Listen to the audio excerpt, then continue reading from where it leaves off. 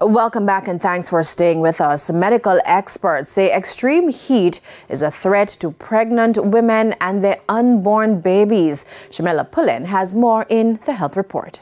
Most women experience an increase in body temperature during pregnancy, and this makes them more sensitive to high temperatures. Pregnant women have more body surface area.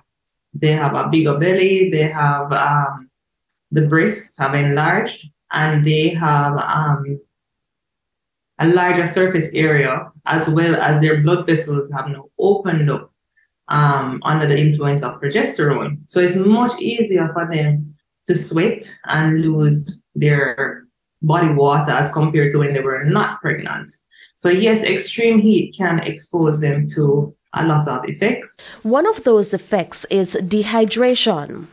Consultant obstetrician and gynecologist Dr. Kathy Madan says dehydration can be quite severe.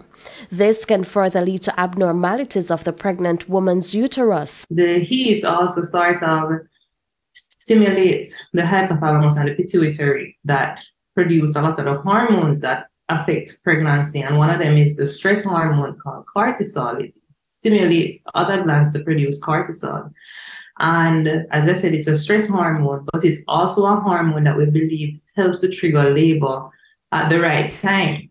So with extreme heat already affecting those glands at an earlier phase when it's not supposed to be acting, then you can have a stimulus to start the labor process. Dr. Madan also explained that dehydration increases the risk of stillbirths. Women who had difficulties during the first 3 months of her pregnancy is at greater risk and may have to be hospitalized. There are certain signs pregnant women should look out for to know if they need to seek medical attention. Urine is supposed to be pale yellow, almost white. So when it starts to look concentrated or you're passing less urine, you're feeling faint or near fainting, then those are signs to yourself that you may be dehydrated. You can drink and see if that replenishes you, but if not, then seek attention as soon as possible.